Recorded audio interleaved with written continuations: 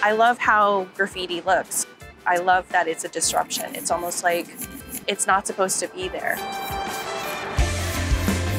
I love texture and I love color, and I love taking those elements and incorporating it into other figurative concepts and making it my own, of course. I've always wanted to be an artist full time. It was always a dream. I just didn't think it was possible. My parents talked me out of this many, many times. Like, don't pursue art. Don't become an artist. It's a really difficult road. And so I want to be able to show them, hey, you can do this. It's an amazing and powerful feeling to be able to show up and represent for the AAPI community.